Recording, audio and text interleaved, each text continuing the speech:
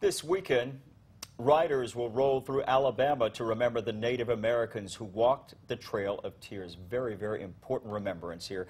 The Trail of Tears commemorative motorcycle ride starts this morning in North Carolina and will make its way through Alabama with stops in Bridgeport and here in Huntsville. Now, bikers will stop at Redstone Harley-Davidson around 10 a.m. tomorrow as they head towards the journey's end in Waterloo.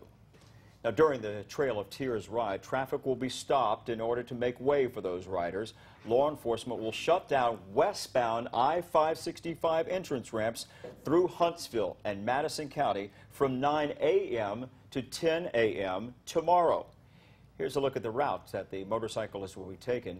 As these bikers pass each ramp, the road will then reopen.